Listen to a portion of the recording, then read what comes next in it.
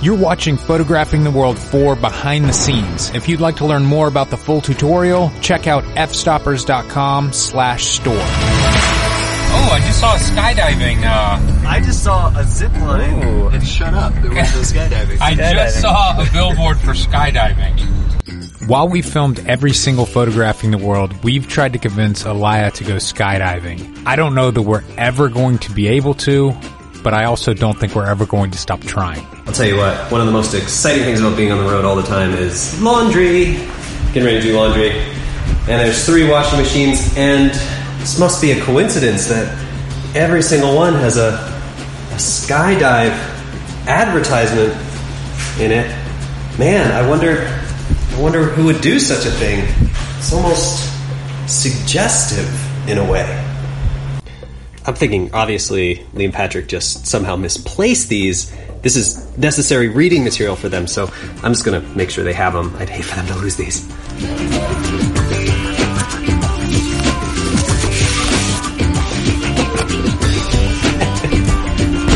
I should do it. So this is the gimbal we've been using with the X-T2. This is the old one that we've been using, just the iPhone. This is the iPhone 7. And we're gonna do a comparison right now between the two. We're just gonna walk side by side and see what the footage looks like and see if it's worth carrying this gigantic camera and gimbal when this is an awesome option that's worked so well for us for years. Look at the size difference. Back in the hotel, Patrick did an A/B test to see if I could determine which camera actually looked best. It is pretty close.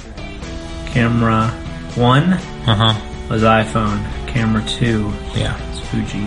Wait, I said the camera 1 looks best. Yeah, camera 1, the iPhone looks the best. It does. Yeah, we should film all of our B-roll on the iPhone.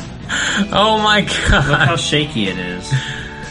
It's like jerking around and stuff. And look how smooth that looks. Oh no.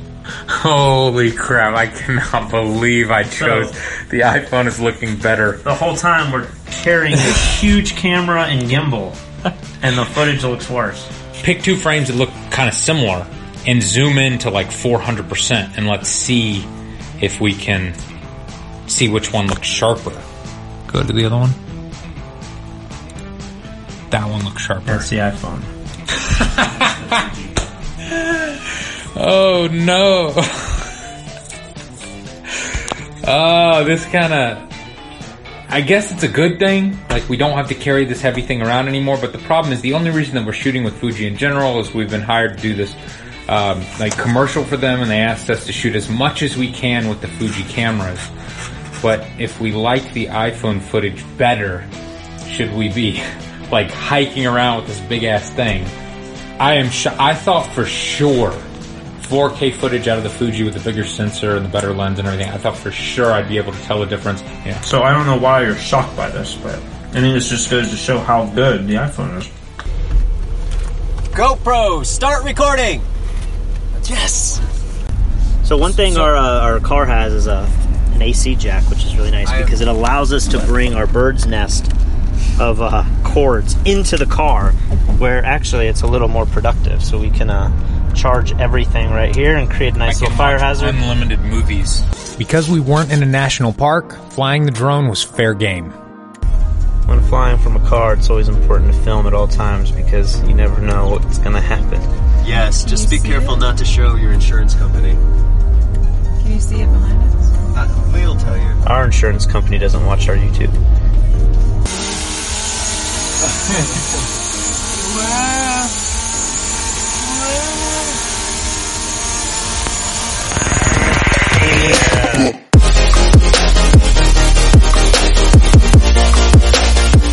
Aliyah then took us to lunch to break the news that for the next shot, we'd have to be getting up before 3 a.m.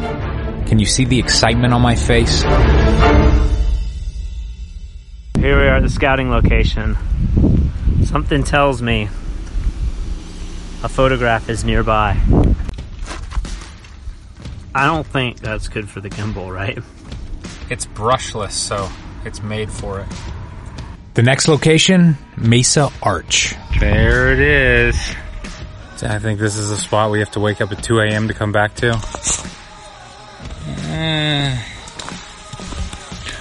The view on the other side of this arch is more impressive than the arch itself. It's not that this arch isn't impressive. It certainly is. If it was just a normal arch that we happen to stumble upon, I would be blown away. But this thing has been shot so many times. Because everyone shoots this thing with a wide-angle lens, I just assumed it was way bigger. But it's a pretty small arch. We got to come back out here in like 5 hours in the pitch black and stay out all night to beat out all those people. Not looking forward to that at all.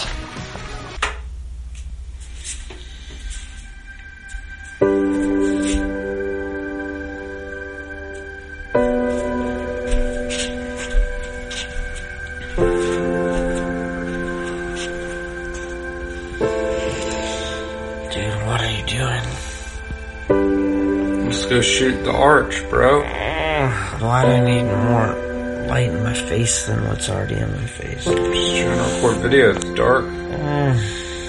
This sucks. So last night, Naomi said that we needed to get up at 2 so that we could leave at 3. But in F-Stoppers fashion, we got up with about 15 minutes to leave, and we are still early. Oh my gosh, it's freezing out here. It's really cold.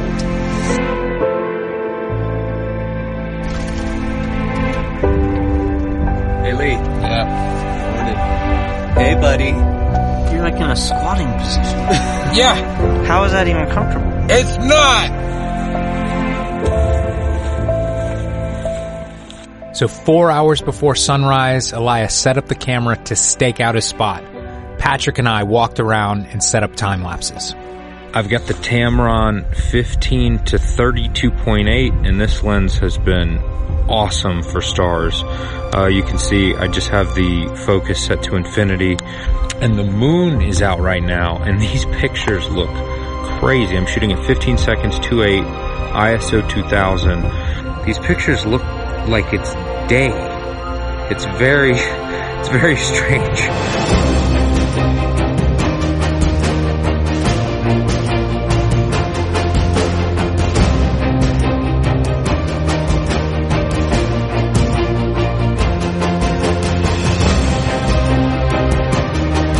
I hate to admit it, but Elia was right once again. Right before sunrise, the photographers started showing up.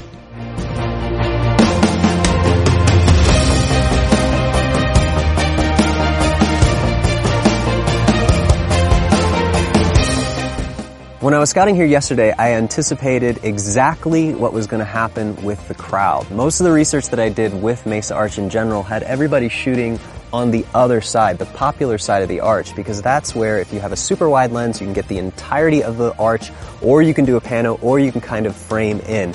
So my anticipation was most people who arrived would immediately go to that side, and then anybody who couldn't find a position or wanted something different would end up coming over here. So sure enough, after the first people arrived, a few dozen people started to come in and all hug this whole area just about up to the tree right behind me, and I stayed all by myself until some people had to come over here and treated this area of the arch kind of like a consolation prize, which I thought was really interesting because it was my primary composition for this location. So for a while I thought I was going to be by myself, but a few photographers ended up joining me after it got too crowded over there. Once Elia got back into post, he was able to do a very simple edit on a very unique perspective. This image is looking really nice, but let's go ahead and take a look at how we started. Where did we start from this image? Let's go ahead and expand everything. We started with the original RAW. That's straight out of camera. Then we made Lightroom adjustments from here to here. The next thing we did is we addressed the highlights. So it gave us a really nice starburst and a blending point for the sky. The next thing we did though is we brought in the clean image. So you can see we got rid of all of those issues that we had from shooting into the sun, and then using this as a base, we actually brought in a little bit more color and texture from the sky. From there, we brought in the focused version, masked it in manually. Lastly, we used a camera raw filter to just bring all those colors and values back to life, unify them together, create a harmonious blend. The last thing that we did is created a dodge and burn layer.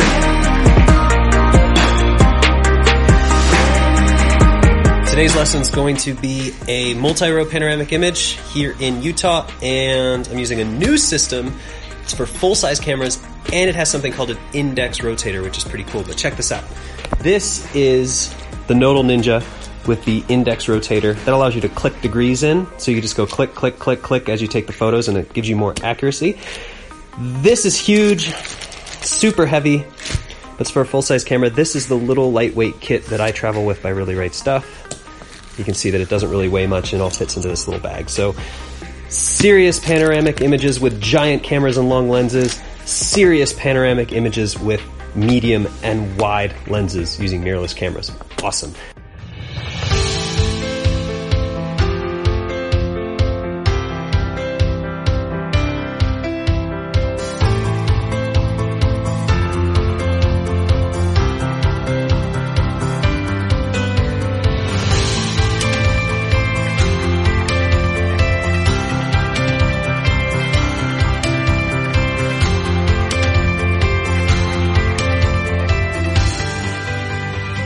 Hello everybody and welcome to Canyonlands National Park. We are at a beautiful viewpoint called Dead Horse Point. When you look down, you understand why it's a scary name like that. I can imagine somebody hundreds of years ago coming up here on horseback and thinking, man, how am I going to get around this giant canyon? Honestly, it looks like a mini version of the Grand Canyon. It's hard to register scale, depth, or anything because it's just so vast.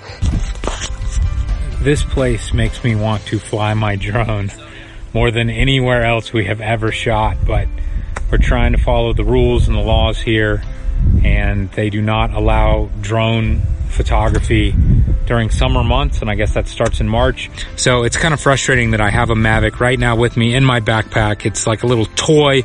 It couldn't hurt anybody anyway, plus there's not a single soul out here, but I am not supposed to fly the drone, so we're not going to do it.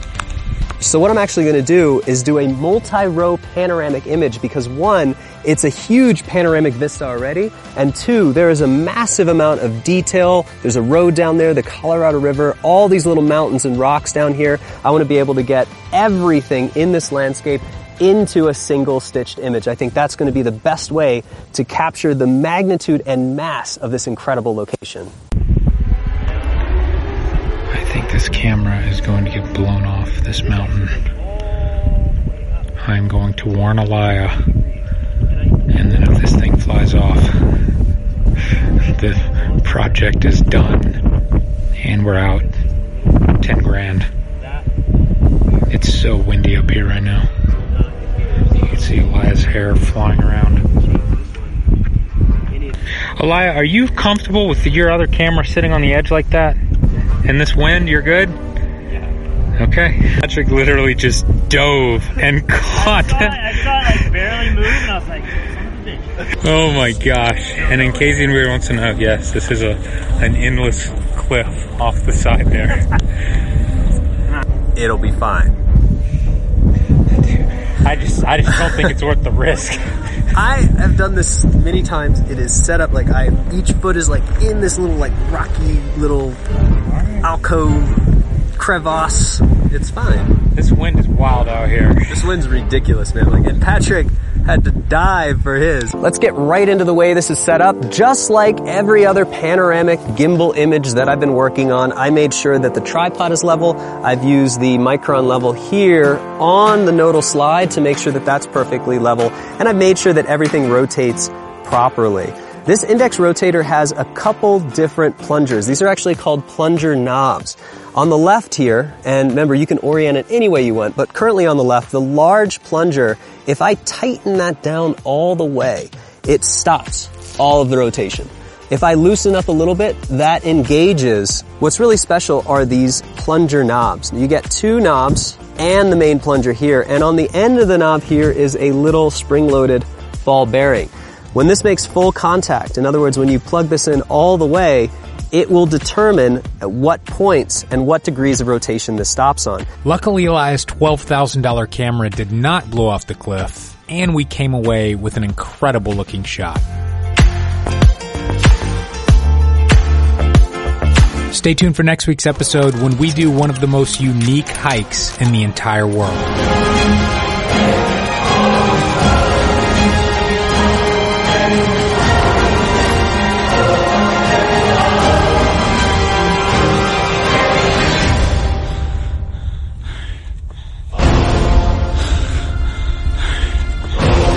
Look at this. Oh my God. To learn more about photographing the World 4, head over to fstoppers.com/store.